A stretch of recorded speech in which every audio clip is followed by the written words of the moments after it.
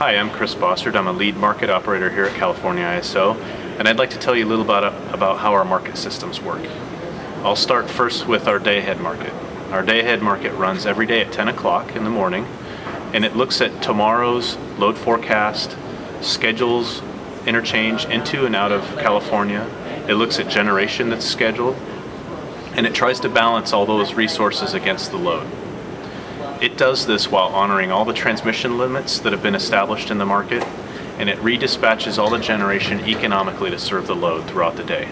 After the day ahead runs, the results are published to our market interface webpage.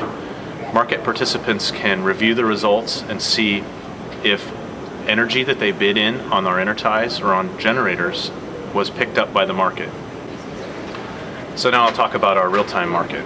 Our real-time market will consume all of the results from the previous day's day-ahead run, and it also consumes all the real-time outages, those might be planned outages or forced outages, on generation or transmission equipment, and it will reconfigure the system around those limits. So if we have a transmission line that's forced out of service that creates a new limit on another circuit, the market can redispatch generation around that to prevent an overload on the circuit.